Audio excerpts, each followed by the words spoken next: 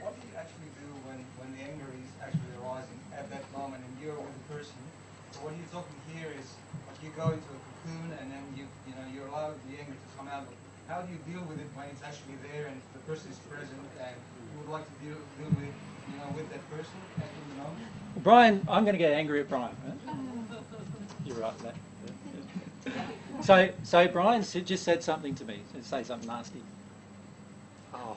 You can't think of anything. So he's just said something nasty to me, and I just say, look, Brian, look, that comment just made me so angry, and I'm just going to have to leave this conversation with you and go and deal with that. Yes. Now, he may have a response to that as well. He might even get more angry with me doing that, but that's okay. I need to own the fact that I'm angry with him. Right? I need to own the fact that I felt this emotion. And when I own the fact and I say to him, Dad, how did you feel with me? I say that. How would you feel?